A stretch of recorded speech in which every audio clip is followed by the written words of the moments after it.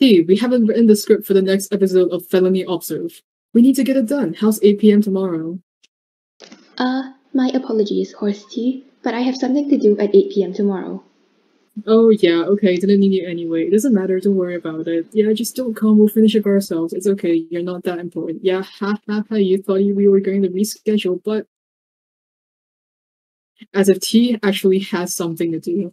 I'm sure she's actually just trying to worm her way out of contributing to our project. Hence, I have come to stalk her at her house to affirm what she's actually currently doing.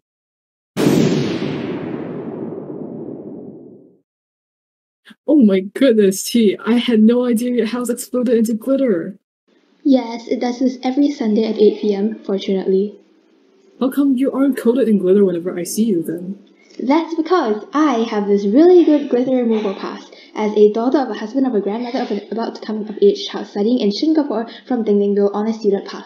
But my son is graduating tomorrow and it is going to expire soon. Whatever will I do? Oh well, good thing I heard about this new promotion. If you're married to a Singaporean, you can get a free lifetime glitter removal pass. But how will I find a spouse? As long as you have money, you can solve all problems, including finding a spouse. Do you have any questions? Good. Now please sign here.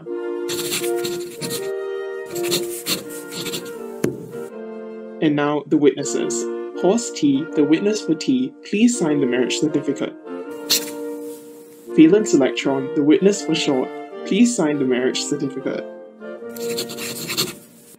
Short and T, I now pronounce you short and wife. Wow, that was so efficient and easy and legal. Welcome, esteemed guests. I'm the glitter cleaner Glennis. Hello, we would like to register for the lifetime glitter removal pass under the totally legitimate and not fake through a sham marriage spouse of a Singaporean that is totally not also in on this plan scheme. Okay, I see you got married a minute ago. Congratulations.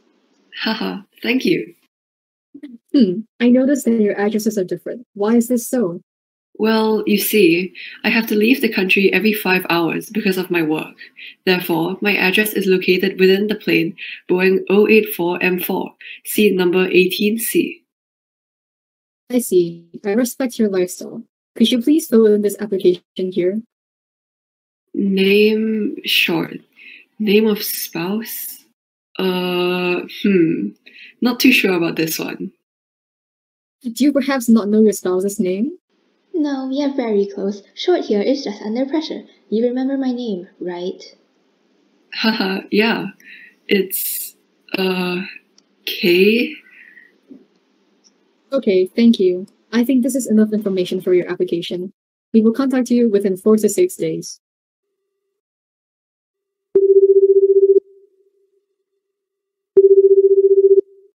Hello, I'm Glitter Cleaner Glennis. I have reason to suspect a marriage of convenience. Policeman, we just got a new case of a suspected marriage of convenience between Short and T. Okay, tell me more. T is a ding-ding villain, currently staying in Singapore on a daughter of a husband of a grandmother of an about-to-come-of-age child studying in Singapore from Dingdingville on a student pass scheme. Short is a Singaporean citizen.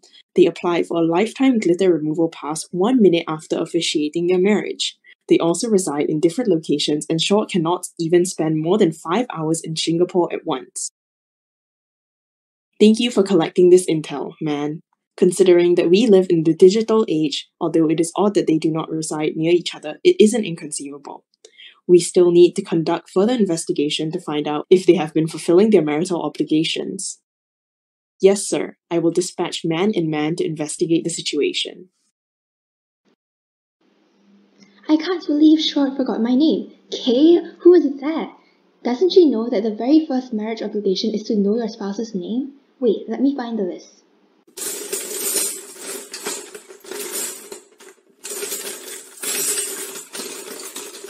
Here it is, A Beginner's Guide to Sham Marriages, Marital Obligations for Noobs.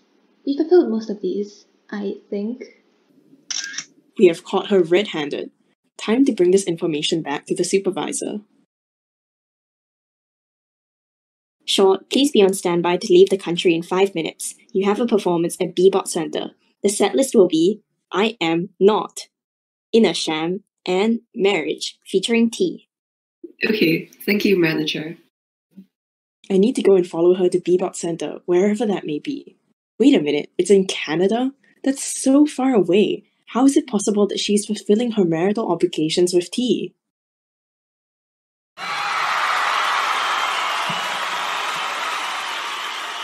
Hello, we are the class. We are so excited to be here on our first world tour.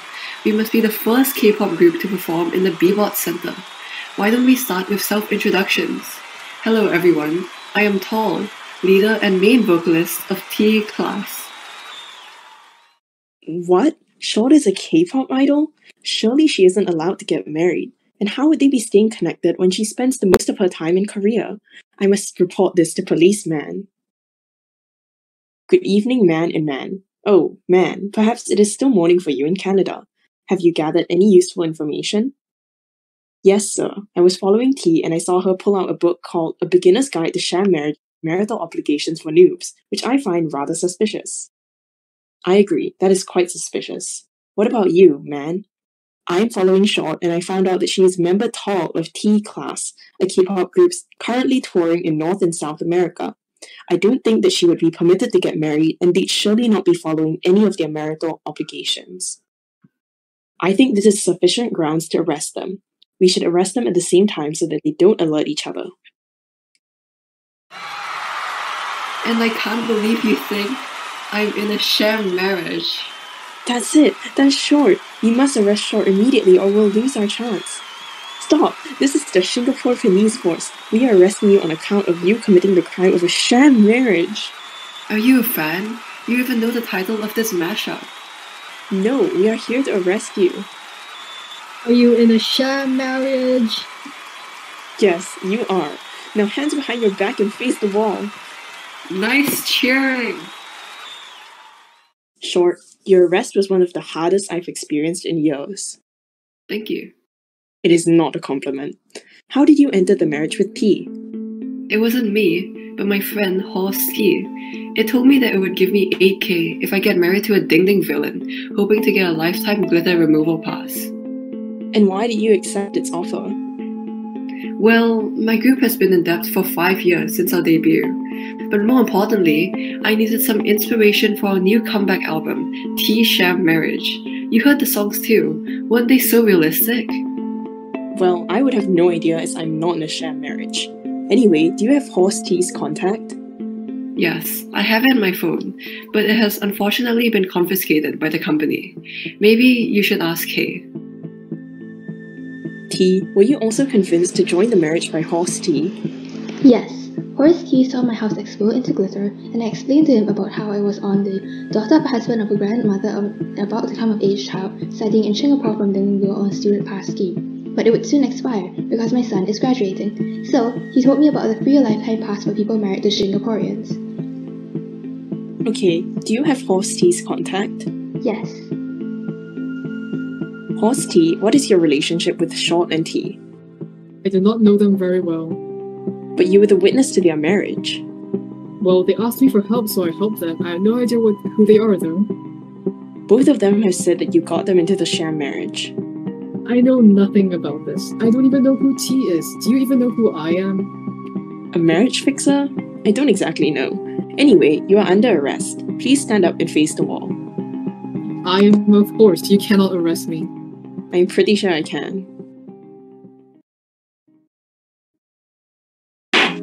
This court is now in session to hear the trial of T.